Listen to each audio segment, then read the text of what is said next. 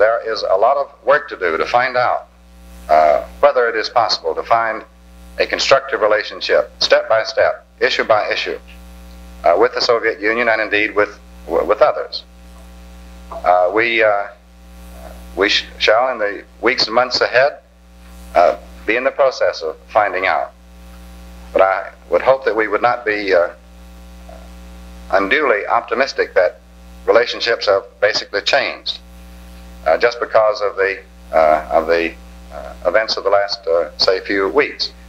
One still has the manifesto of the Communist Summit to read. One still has Mr. Khrushchev's January 6th speech to study. There are still such problems as Laos, Cuba, Congo, and a wide range of others. We do hope it will be possible, perhaps on some of the lesser questions, to make some a step forward.